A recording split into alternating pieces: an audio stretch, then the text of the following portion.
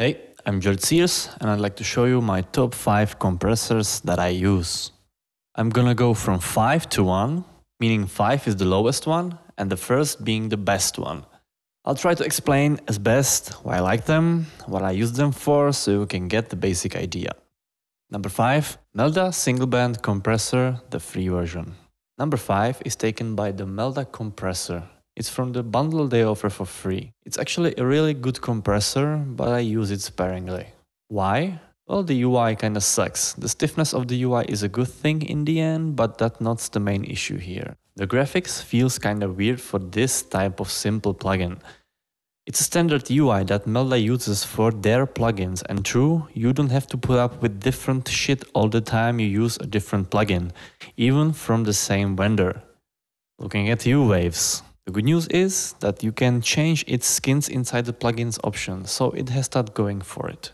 The stiffness can also be viewed as a bonus for those making the small adjustments when finding that sweet spot. But the end results are great. It has a transparent sound that does not color the sound much, if at all, and for a free plugin you get what others charge money for. Inside you have all the graphs you need, meters and all that jazz. As a bonus, Melda throws in a limiter. You cannot adjust its settings, but it's there for you just in case your sound goes haywire. What I use it for is when I'm trying to find that gentle, transparent, accurate compression. I wouldn't use it for any extreme sound smashing, but for sounds that require this kind of a compression approach, I would use this. Here's an example.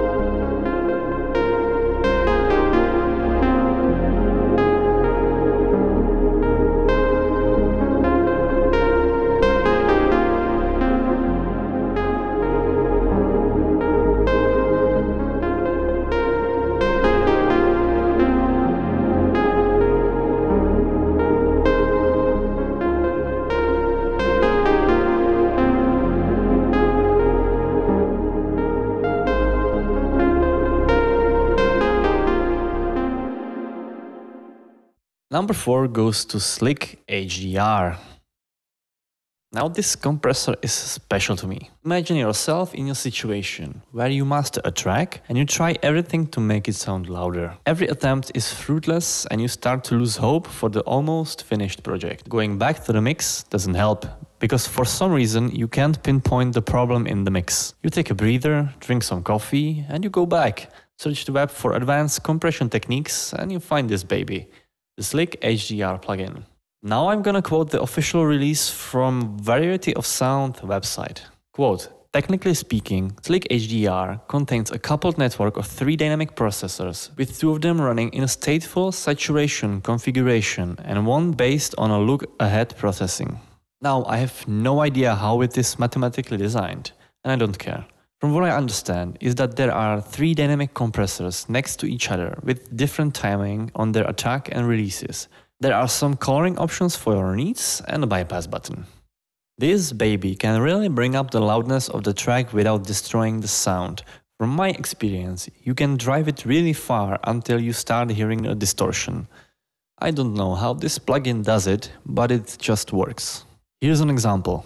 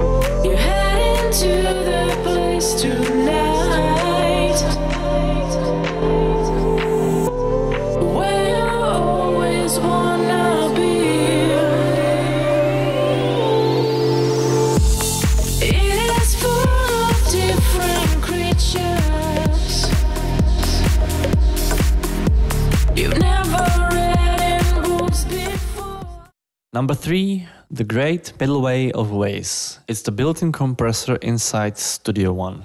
This compressor is versatile and can handle almost anything you run through it.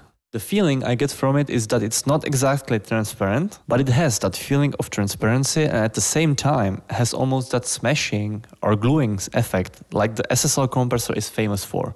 You can set it to auto timing for both attack and release. You can also set adaptive timing on it, which is on by default, and when it's on, it shows more of that transparency than the smashing/gluing. So obviously, I would use it to compress almost anything, starting from percussive sounds to more flat ones, like pads or stuff like that. When set right, gluing a certain sound with a reverb or delay effect together is perfectly doable with this compressor. Here are some examples.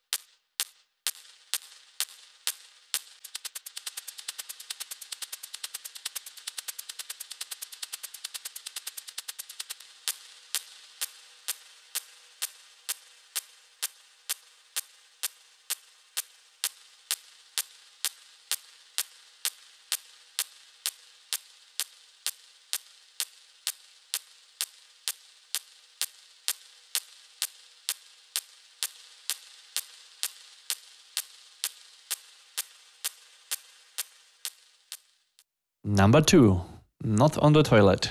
Well, I was thinking about this for a while and I couldn't decide if this one was number 1 or number 2. But it ended up in a second place and I'll explain why. So, number 2 is Melda Dynamics Multiband Compressor. This is a beast. It's not a free plugin, but it's worth every euro you pay for it. Take the Melda basic compressor and multiply it by 100. Now the UI. Basically the same style as every other Melda plugin. but it works this time. Their UI is suitable for complex plugins, in my opinion at least. What you get inside is every multiband compressor you come across on the internet inside just one plugin. For me, the main attraction here are the slopes between the bands. You can set them from 12 dB per octave up to 120 dB per octave. When going above 48 in a non-linear phase mode, you start to add really nice sound coloring. Well, it absolutely destroys some of the percussive sound attacks, but the coloration is really great and pleasant. The sound starts to be crunchier without even compressing it. You have tons of presets to start from, and there is also an online repository that you can contribute to and gain some inspiration from. I can totally recommend this one. If you find it in the Eternal Madness discount program, don't wait. Shut up and take my money!